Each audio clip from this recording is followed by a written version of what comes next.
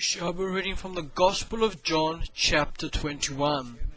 The Gospel of John, chapter 21. The Gospel of John. After these things, Jesus showed himself again to the disciples at the Sea of Tiberias, and in this way he showed himself. Simon Peter, Thomas, called the twin, Nathanael of Cana in Galilee, the sons of Zebedee, and two others of his disciples were together. Simon Peter said to them, "I am going fishing." They said to him, "We are going with you also." They went out and immediately got into the boat, and that night they caught nothing. But when the morning had now come, Jesus stood on the shore. Yet the disciples did not know that it was Jesus. Then Jesus said to them, "Children, have you any food?" They answered him, "No." And he said to them, "Cast the net on the right side of the boat, and you will find some." So they cast, and now they were not able to draw it in because of the multitude of fish. Therefore that disciple whom Jesus loved said to Peter, "It is the Lord." Now when Simon Peter heard that it was the Lord, he put on his outer garment, for he had removed it, and plunged into the sea. But the other disciples came in a little boat, for they were not far from land, but about 200 cubits, dragging the net with fish. Then as soon as they had come to land, they saw a fire of coals there, and fish laid on it, and bread. Jesus said to them, "Bring some of the fish which you have just caught." Simon Peter went up and dragged the net to land, full of large fish, 153. And although there were so many, the net was not broken. Jesus said to them, "Come and eat breakfast." Yet none of the disciples dared ask him, "Who are you?" knowing that it was the Lord. Jesus then came and took the bread and gave it to them, and likewise the fish. This is now the third time Jesus showed himself to his disciples after he was raised from the dead. So when they had eaten breakfast, Jesus said to Simon Peter, "Simon, son of Jonah, do you love me more than these?" He said to him, "Yes, Lord, you know that I love you." He said to him, "Feed my lambs." He said to him again a second time, "Simon, son of Jonah, do you love me?" He said to him, "Yes, Lord, you know that I love you." He said to him, "Tend my sheep." He said to him the third time, "Simon, son of Jonah, do you love me?" Peter was grieved because he said to him the third time, "Do you love me?" And he said to him, "Lord, you know all things. You know that I love you." Jesus said to him, "Feed my sheep. Most assuredly I say to you, when you were younger, you girded yourself and walked where you wished. But when you are old, you will stretch out your hands, and another will gird you and carry you where you do not wish." This he spoke, signifying by what death he would glorify God. And when he had spoken this, he said to him, "Follow me." Then Peter, turning around, saw the disciple whom Jesus loved following, who also had leaned on his breast at the supper, and said, "Lord, who is the one who betrays you?" Peter, seeing him, said to Jesus, "But Lord, what about this man?" Jesus said to him, "If I will that he remain till I come, what is that to you? You follow me." Then this saying went out among the brethren, that this disciple would not die. Yet Jesus did not say to him that he would not die, but, "If I will that he remain till I come, what is that to you?" This is the disciple who testifies of these things, and wrote these things, and we know that his testimony is true. And there are also many other things that Jesus did, which if they were written one by one, I suppose that even the world itself could not contain the books that would be written. Amen. Our Lord Jesus Christ performed many miracles, innumerable. He is the Christ. But the greatest miracle of all was the one he did after his resurrection, to destroy and crush the works of the devil in the life of man. Not one work, for example, blindness, paralysis, or even death. All the works of the devil in the life of man. But my beloved brethren, the gospel of Jesus Christ, especially the gospel according to John, which is directed to the Church of Christ, doesn't finish with the resurrection and being reborn. It has an important continuation They received, the disciples, Holy Spirit when they were reborn, yes. Their lives did change. Fear left, sorrow left, joy came. The glory of Christ came into their lives. The presence of God came. Faith of blessedness came, yes, but the work of God doesn't finish here.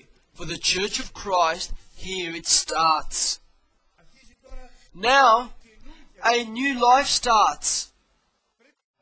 Now, He must give them another kind of spirit. Remember, my brethren, let's remember Caleb. Caleb with Joshua, it was them who, when Moses sent to spy on the land, he sent them in the most difficult region where the Anakim were and the great fortified cities were. So, all the hearts were dissolved, crushed, apart from the hearts of Joshua and Caleb, who had another kind of spirit. A spirit of complete faith, and especially they were wholly united with God. And as the Bible says, they followed wholly the Lord. Of course, the unbelief of the 10 delayed the work of God, and that generation which believed in the 10, in the voices of the 10, they remained out of the promised land. Apart from those two, Caleb and Joshua, who after 40 years were found again in the same regions, there in the Mount of Hebron. Now Caleb is 85 years old. 40 years have gone by, and 5 in conquering so they can enter. A lot of things happened in those years to Caleb. There was apostasies, resistance, idol worshipping even. A lot of things happened in those years. Caleb, you can't see him anywhere in this. He sits there, totally connected with the Lord, and he's waiting when he will enter. Why? Because he has a promise which is personal from God to him. You will conquer Mount Hebron. This land will be yours, Caleb.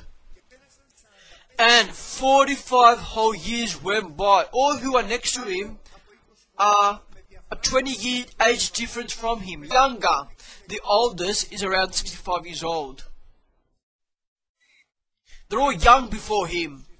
But when the time came, Caleb said to Joshua, I am 85 years old, but I have the same strength that I had when I was 40, because I have the same faith. You see, my brethren, how close power is to faith. Faith gives power. Power to man. And again, the giants are there, and again, the cities are fortified and tall. But I will enter, says Caleb, because God told me this. And even though Moses handed out the land by lots, the only tribe who received her inheritance from a promise was the tribe of Caleb, the tribe of Judah, which received Jerusalem, which God had chosen. They didn't know yet about Jerusalem, of course. They didn't know about the city of David. They didn't know about the preaching of the gospel in Jerusalem. They knew nothing of all this, but God knew everything. And God fulfills His word through the faith of simple men. The main characteristic of Caleb was that he had another spirit, and he followed wholly God. It is a spirit, the apostolic spirit. It is a spirit which wins the promises of God. It is a spirit of power and faith. Another kind of spirit. And this spirit, it is necessary now for Peter, James, John, Thomas to receive, because their work isn't for them to be Christians, mere Christians, remaining in a simple Christian life, but they must become Christians, apostles of Jesus Christ for the will of God. The church in which they serve must not be a church which lives, but must be a church which burns with the fire of the Holy Spirit. Their way and their Christian lives must not be a Christian life which floats, but it must be a life in the power and the revelation and the mission of the Holy Spirit, which Peter hasn't got yet, nor John, nor James, nor Thomas, or the other disciples have. The result, once their lives were filled with joy, Peter now says, let's go fishing.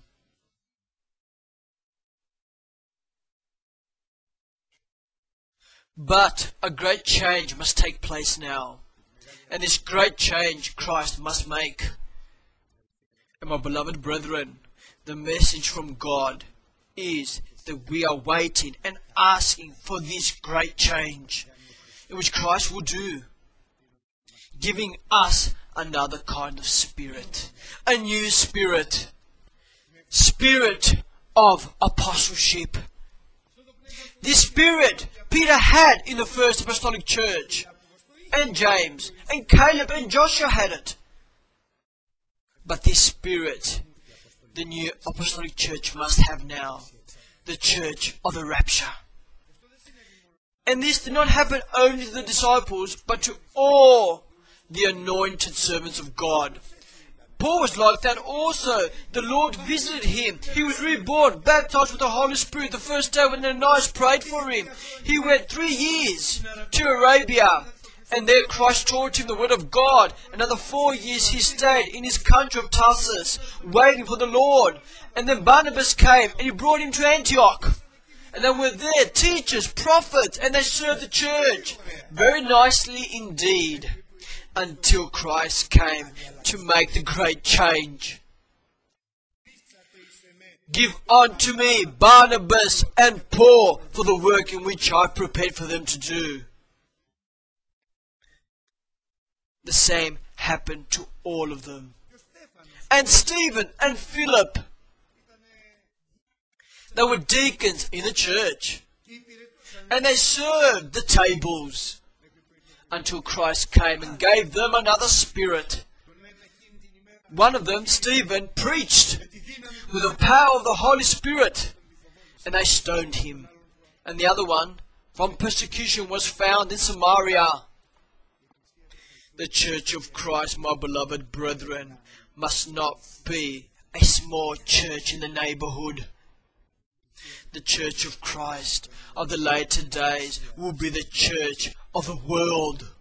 I don't know how this will happen, but I do know who will do it, Christ. I don't know when, I know nothing, but I do know with all assuredness that the time will come when Christ will give another kind of spirit to the church. A spirit that's full of glory. A spirit which will follow Holy the Lord. Holy the Lord, because now a new invitation will be given to Peter.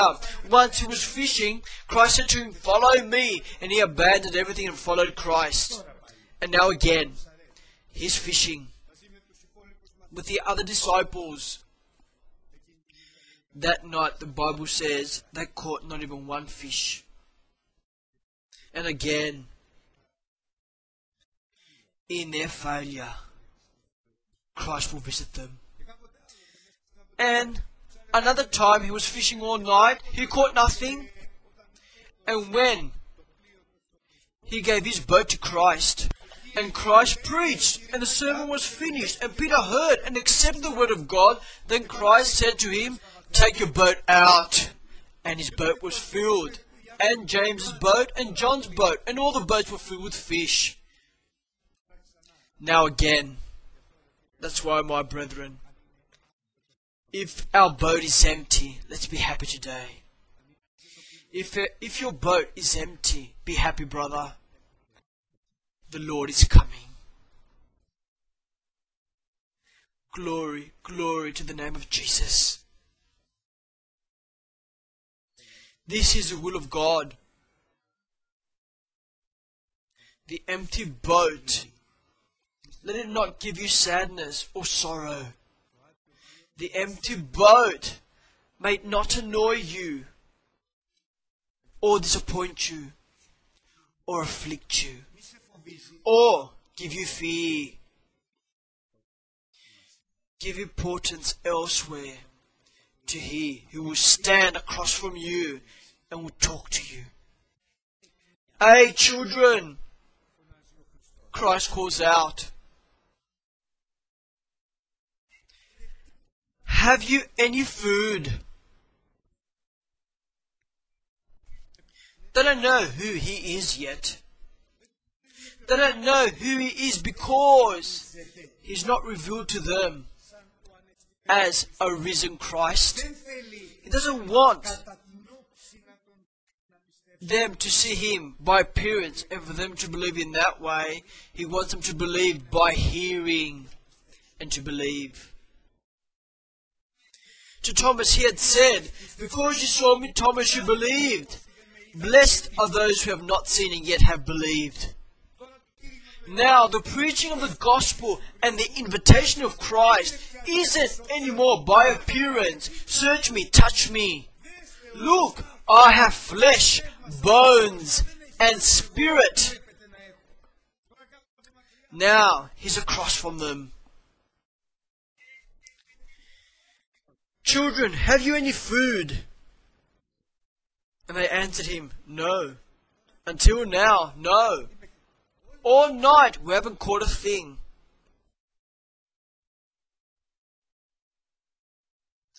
They did not recognize Him, but He said to them something which was well known to them.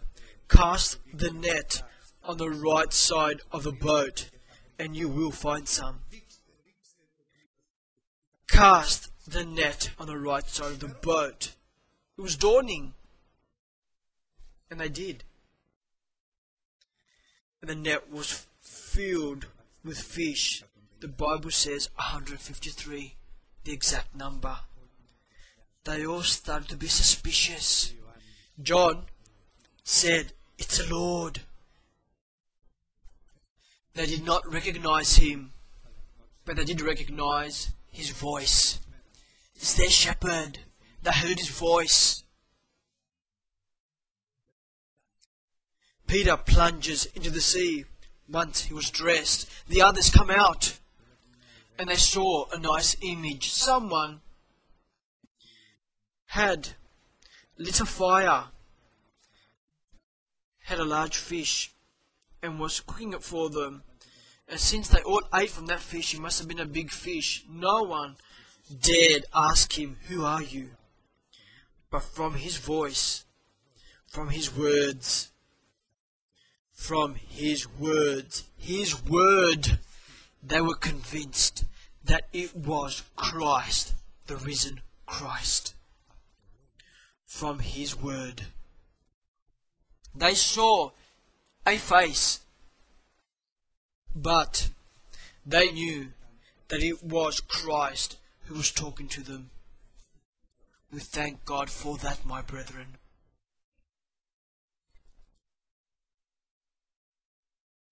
Bring some of the fish. Peter had dragged 153 large fish, chosen fish. Come, let's eat breakfast. They were speechless. Something was happening. They did eat. The heart of Peter had flooded with joy. Especially, he is flooded with love. It is the Lord. And when Christ comes and you understand it, your heart is flooded with love. And my brethren, the change starts. The change of Simon, the son of Jonah, into Apostle Peter. Simon, son of Jonah, do you love me? The goal is one, the purpose is one, to convince him to follow him wholly. Wholly, totally. That is the total goal of Christ, to give him the spirit of Caleb, but of the New Testament. To make him a man, apostle of Christ, in which Christ will send him and he will go. For Christ to call him and he will come. He is now in a changeover. Christ will create in Peter a present, but also a future. In the end, he will tell him, and we'll see this from the beginning, when you were younger, Peter, you girded yourself and walked where you wished. But when you are old, you will stretch out your hands, and another will gird you and carry you where you do not wish. In between, there will be a life. Now, from this moment and after, follow me, and you will follow me until they will gird you and take you where you do not wish to go. A new period is starting in the life of Peter. Different from what it was, and different from what it will be in the end. How it was before, Peter did whatever he wanted. What it will be, people will do to him whatever they want to do. And what he will be found in now, Christ will do whatever he wants to do in his life. He will follow Christ. He will have Lord, a true Lord. He will have a God, a true God. He will have guidance and leadership of the Holy Spirit, truly. His Christian life will not be easy, soft, in goodness of man, in joy and glorification. His life will be in work, apostolic work, in which he will see only the face of Christ by faith. He will hear only the word of Christ by faith. And he will live only the life of Christ by faith. A new present. A new period is opening before Peter. And it will stop until the fulfillment of time will come according with the will of God and by the force of man.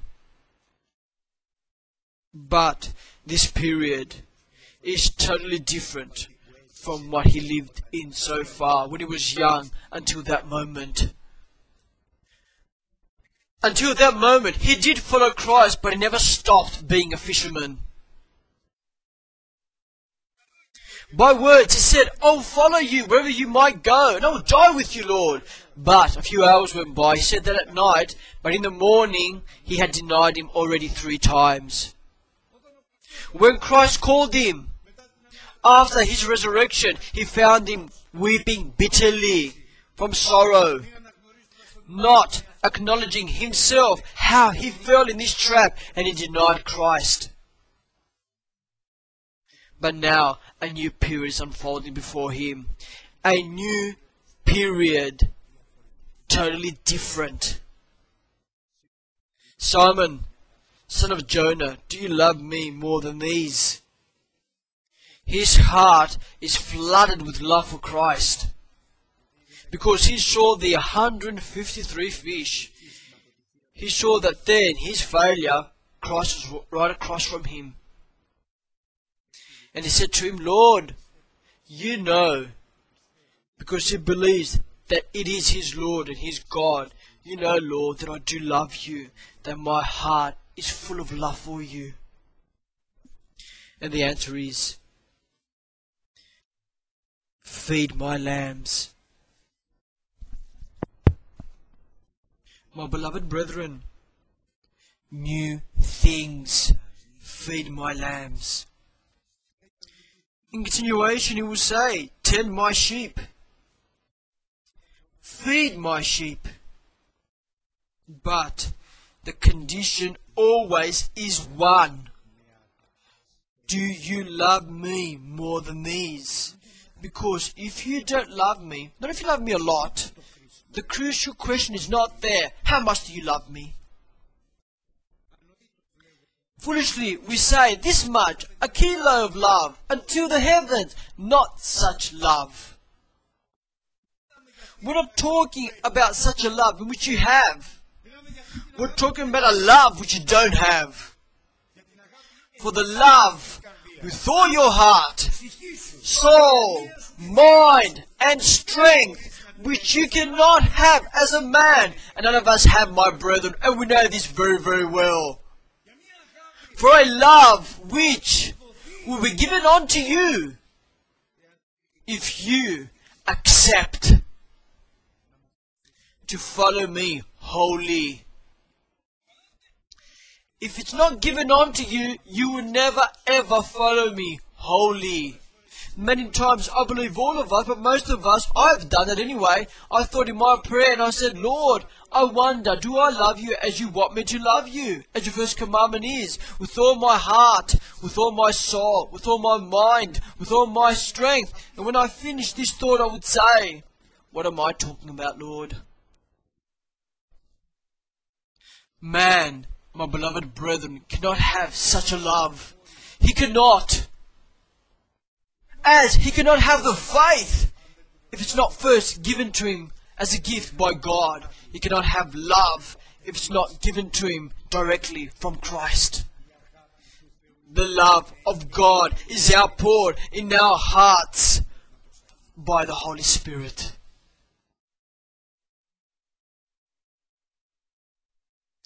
And Peter was grieved. And he said, Lord, you know that I love you. Why do you ask me for the third time?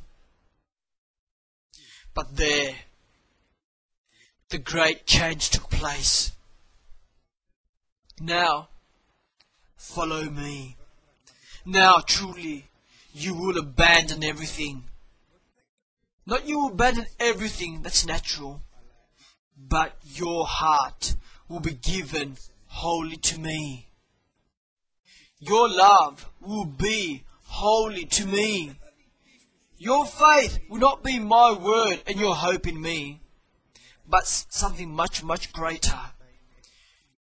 Your love will be exclusively for me, because I will give you another kind of spirit. The spirit of power. The spirit of apostleship. The spirit of Christ, which cries out, Abba, the Father. And Peter made a decision. Fishing came out of his heart for once and for all, his life. Now, he made a steadfast decision given to him by God to follow Christ exactly. But then he saw John further back. John did not need such a personal intercession, but it was enough for John, the decision of Christ in Peter. He observed all this, but now things must fall into place. A great truth must be revealed to the Church of Christ and to us with his word. Lord, what about this man? When the Lord said to him, when you die, they will kill you. In that way, you will glorify my name. You will glorify my name with your life and with your death, Peter. This is your life, Peter, my glory. What about this man, Lord? Let him be. This is not your job, John. Your job is my footprints, my face, my voice. And Peter accepted this. And John accepted this. And they left Galilee and were found in Jerusalem. And the Holy Spirit came upon them. But now, those disciples were not the disciples after the resurrection, as they were then, reborn and happy. But now they were disciples after the decision of Christ in their hearts. My beloved brethren, Caleb, when he was 85, put the other generation, not the first generation which did not believe, but the other generation which did believe, in his inheritance, the Mount Hebron. He destroyed the fortified cities. He overcame the Anakim because the Lord was with him. And Jerusalem became the chosen city of God, and which will continue throughout eternity being the chosen city of God. They're in heaven also. Peter, John, and the rest of the disciples put the first apostolic church in the work of God. But now, the gospel of Jesus Christ is clear and pure. And upon my menservants and maidservants I will outpour my spirit, and they will prophesy. A generation unique. As that generation of the Old Testament, they all entered in the inheritance with Joshua and Caleb.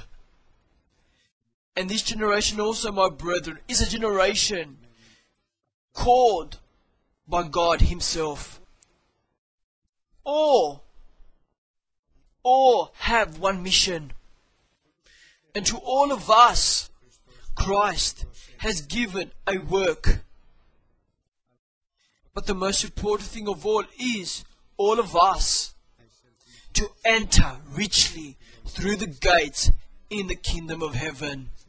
Let's prepare our hearts, therefore, our lives, for the rapture of the church. It's not easy, my brethren. It's not a simple thing at all. The Lord is coming, but he will receive a church that will be full of glory. Do you want? Don't look at your empty boat now. You're fishing, and you haven't caught a thing. Doesn't matter. Look across from you. You will hear the voice of Christ, who says to you, have you got any food? He knows that you haven't, but come, because I have everything ready for you. Christ has everything ready, prepared.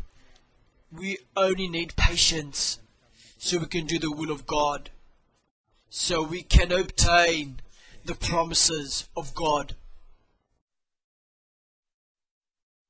Christ says, I want you to pray and not give up.